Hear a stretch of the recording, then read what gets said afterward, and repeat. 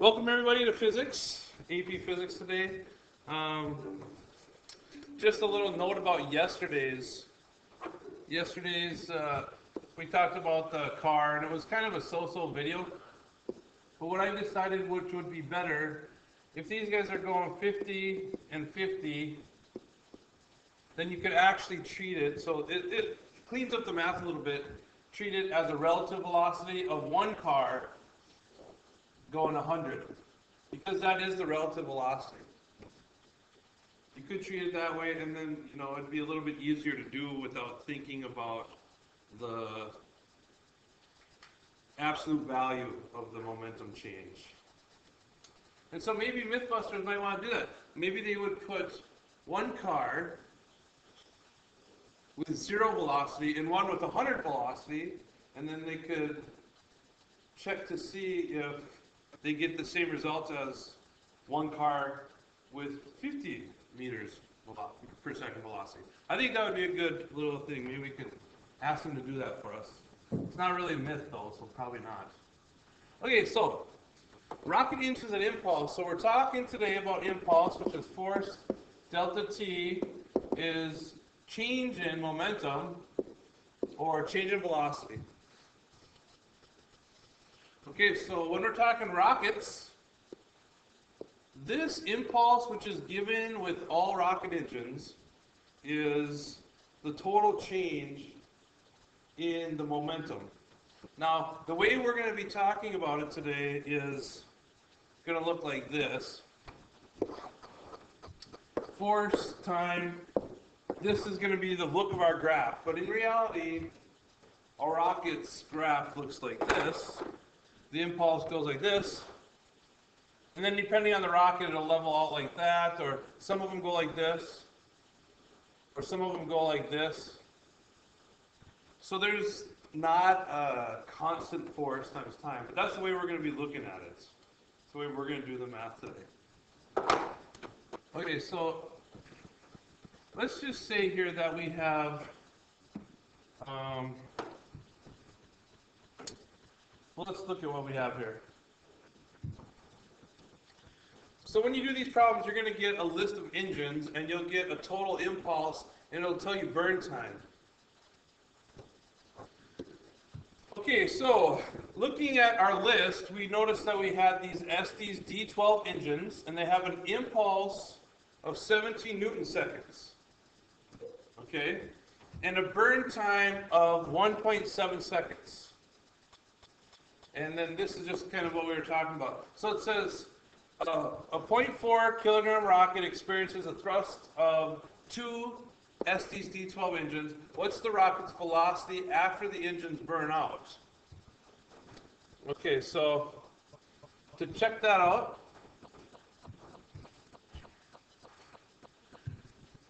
okay, so here's our rocket. It's a 0.4 kilogram rocket, or we could call it a 4 Newton rocket.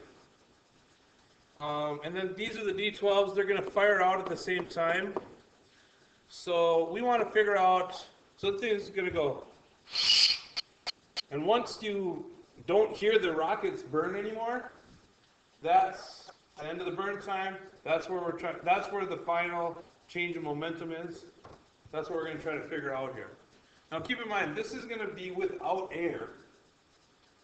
So the velocity that we have then is going to be, what do you think, greater or less than actual? Okay, so where's the momentum then? Because if there's a conservation of momentum and we're changing momentum with this impulse, where is it if it's not in the rocket? In the air particles. Very good. Yep, the air particles are moving faster. Okay, so the first thing you want to do here, or you can do a couple different things, but if we just go force delta T equals J equals M delta V, then we can see that we already have a J. We have 17 Newton seconds, and that equals M delta V.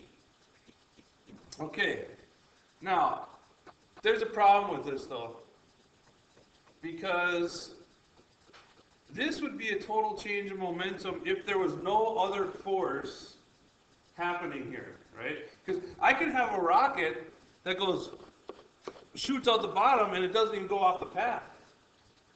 I can also have a rocket that just makes or an engine that just makes the rocket float there.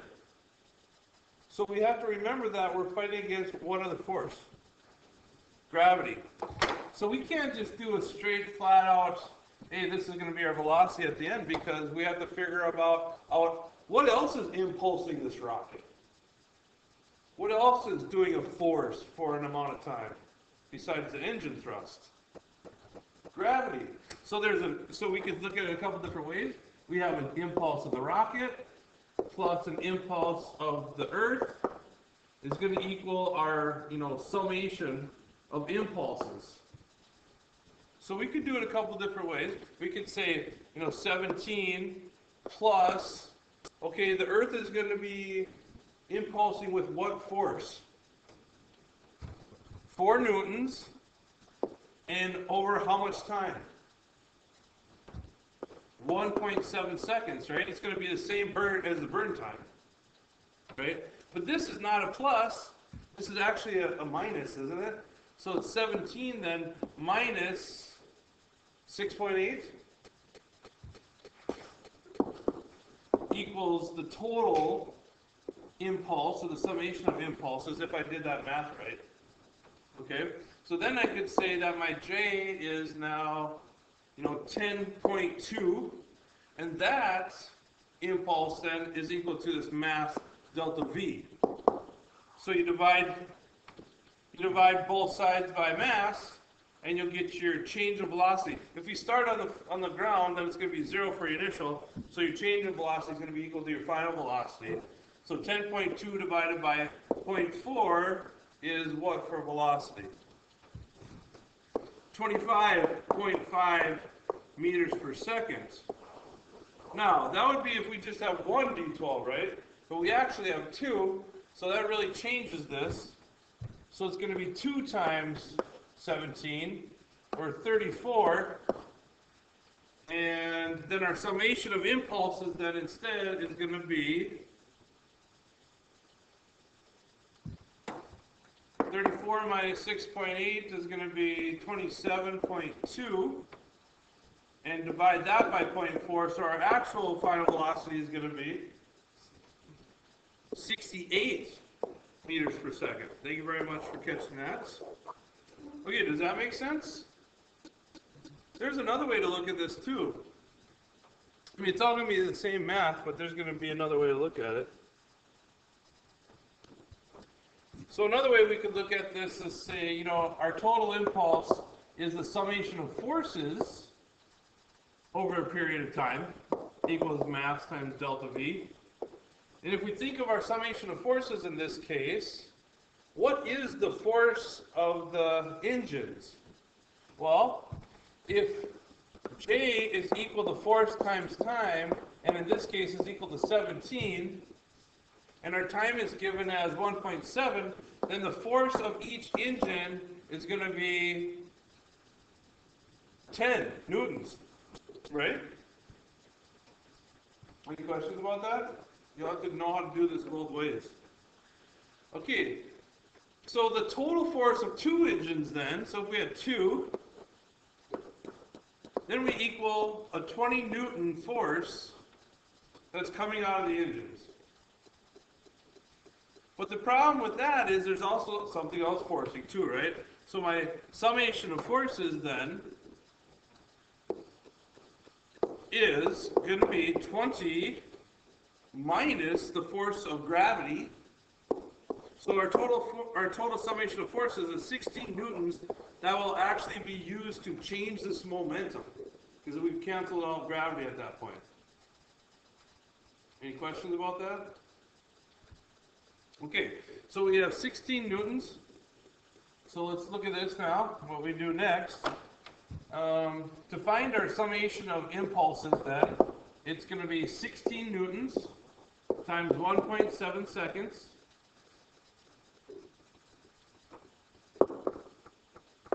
Okay, so our total impulse then is 27.2 Newton seconds, and that's going to equal my mass times delta V. So my V in this case is divided by 4. My V should be 68. Is that what we had before? Okay, so we didn't screw up any of the math, which it should be the same either way, right? Okay, so that's how you do the rocket and the impulse questions. Okay, just to kind of remind you about what happens in real life is the force of any fluid, friction, and the velocity in the fluid, so fluid is liquids or gases, is like this. It's exponential. The faster you go, the much more frictional force you have. So, you know, these velocities aren't actually true. So what we did last year in regular physics is we predicted where it should have gone. We took the measurement of where it did go, and then we could figure out the force of friction, the average force of friction of air. And that's valid. You know, you should be able to do that on AP tests if they ask you. Okay, so we did talk about the bouncing collisions really quickly in one of the other videos. Here are some good examples for you guys to look through in your notes with all the math there. And talk about the kinetic energy. And then explosions we also talked about too very quickly. But one thing that we didn't quite talk about was something a little bit different. And I want to take your attention to that here right now. It's not different. It's still the same, but it's a little bit different look. So let's say this. Let's say that we have a solid wall, and we have a super ball that is going in at 10 meters per second. And let's say the mass of the super ball is m. It hits the wall. What happens when super balls hit the wall? Well, first, though, they become spring energy, right? And then they become unsprung, and they bounce. And so let's say that, you know, later on, this ball is going 10 meters per second in that direction. I want you guys to tell me, why don't you tell me and I'll say that the time of collision here is equal to 0.13 seconds is how long that collision lasts, okay? And then I want you to tell me what the force is. Okay, so this is what we decided, that if we're not careful, we're going to think that this ball has the same momentum coming in as it does going out, because it's the same mass, same velocity, right? But the thing is, momentum is a vector. So really, I have if I'm calling this plus 10m for momentum, then this really has to be minus 10m for momentum. And think about the change in momentum. The first change is this goes down to v equals 0. So you take away all that 10m. So initial momentum here is 10m, right? Final momentum here is negative 10m, right? So in order to take away this full 10m of momentum, well, then I have to have a force to do that, right? Well, there also has to be that force to be applied to go back to that momentum in the opposite direction. So really, you're changing the momentum twice. You're changing it, you're taking away 10m, and then you're giving it 10m. So that's a total change of 20m. So if you want to look at the math, you know, you could just say force delta T is equal to change in momentum. You know, force delta T is equal to, it's always final minus initial. So it's negative 10m minus 10m. Force delta T then equals negative 20m. Does that make sense that the force should be negative? Yeah, because we determined in the first place that positive is in this direction. The force of the wall that's going to change that momentum is going to be in the opposite direction. It happens to be that the ball puts the same force on in the positive direction. Because you can't force nothing. And so then we have this, divided by 0.13 or whatever it was, and our force then ends up being 153.85 newtons. Which seems like quite a big force, huh? Oh, that's 153 times the mass. We kind of left off the m here, but so it's a small ball. The force is much less than 153. Okay, does that make sense? But here's the question. If that happened, how in the world, and I'll tell you, this always happens, this kind of stuff always happens when you have one mass that's, what do? Much smaller than the other mass. I don't know if that's the right math show for much, much less mass, but it could be. It is for today. Because we said that there's a conservation of momentum here, right? So if there's a conservation of momentum, our initial equals our final. Our initial momentum is 10m, but apparently our final momentum is negative 20, or no, is negative 10m? That doesn't add up. So what do? What happened to the momentum? Did we lose that? No, we did not lose that momentum. Where is it? It's in the wall, which is attached to the ground, which is attached to everybody that's sitting around on the ground. So everybody then ends up having the other part of the momentum. So they don't have 10m, they have what? 20m. Which is really weird. Right? It's kind of weird that all of a sudden this other thing that I ran into has more momentum than I had in the first place. But that's what happens on bouncing collisions. That can happen. Does that make sense? So then the question comes, well, how about kinetic energy? Because according to this, there's free energy now, right? Because we have kinetic energy in the beginning, 1/2 mv squared. We have that in the beginning, right, with the Super Ball? And then in the end, we have the same 1/2 mv squared of the Super Bowl. Can you explain that then? Because this is the right physics. This is the truth. Momentum is completely 100% conserved. This is the right physics. Where is that other momentum? Any ideas? Well, the kinetic energy of the Earth is equal to 1/2 m 0.0000000001 squared. You see what I'm getting at? That makes this kinetic energy negligible because the velocity is so small, and then you square it on top of that, which brings this kinetic energy number down to very, very, very minimal. We call it negligible.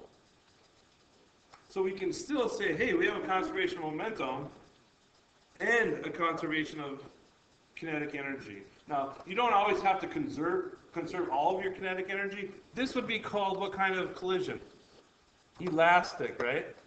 If I lost no kinetic energy, it's called elastic collision. You have to know that definition for the AP test. All the others are inelastic. And then there's two kinds of inelastic. One where they stick together, which they call perfect. And then the other one is just the loss of kinetic energy and deformation of form. Does that make sense? Are you okay with this? And I don't even know if the velocity was that big. Probably not. Okay. So maybe that'll help you with your next worksheet. I do want to show you that there is another video that you can watch that will help with the next worksheet too. I made it in another class, but I'll post it on Moodle. Okay, thanks.